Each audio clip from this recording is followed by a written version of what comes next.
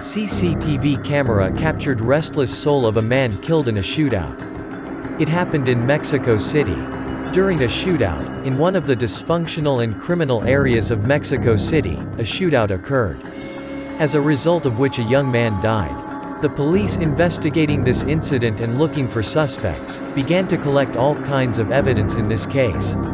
In the world of digital technologies, it has become easier to search for criminals, since now almost every house has security cameras.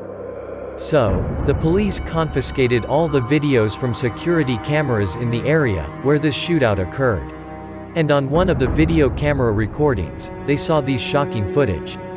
A male phantom ran from the crime scene towards the main street.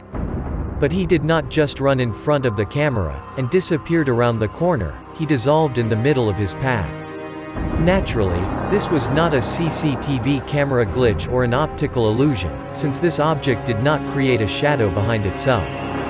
It was the restless soul of the dead young guy, who died in a terrible shootout.